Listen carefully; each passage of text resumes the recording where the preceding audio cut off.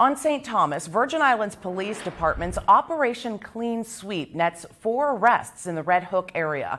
On Tuesday at around 8:30 p.m., members of the Special Operations Bureau were in the Red Hook area in the vicinity of American Yacht Harbor conducting Operation Clean Sweep. During this operation, officers made 4 arrests surrounding gun possession and possession of illegal narcotics, including heroin, crack cocaine, powder cocaine, oxy, Xanax, and marijuana.